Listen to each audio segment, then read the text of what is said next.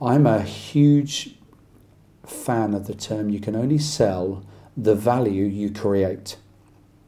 And when you think about that, if you only start engaging with somebody when they've come inbound to your organization and they're potentially 75% of the way through the process, we've lost 3/4 of the time to be able to generate that value.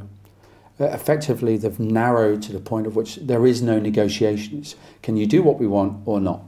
It's also interesting because I think you've lost the right to influence the solution that they decide is necessary. And when you work in a complex sales environment, there are many levers and nuances to those solutions that, you're right, becomes a pricing exercise and potentially around the wrong set of criteria. So here's the thing as well. So we're saying in one breath we'd like to use SDRs to help build our pipeline and develop our opportunities.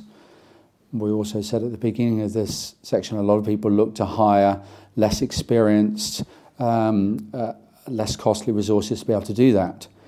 And yet right at the beginning of the sales cycle is where you have the greatest potential to influence the future value or direction of a particular deal. It's a real juxtaposition in terms of we're literally giving the gold right at the beginning of the sales cycle to somebody else. So that says to me, that excites me about both the importance of that role within an organization, the potential for it to explode revenue within an organization.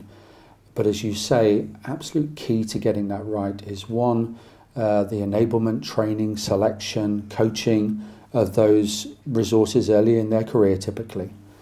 And two is that handoff process to make sure that the rapport and the relationship and the credibility that has been built up early in the sales cycle isn't lost as you hand it over to the closing team, to the traditional salespeople.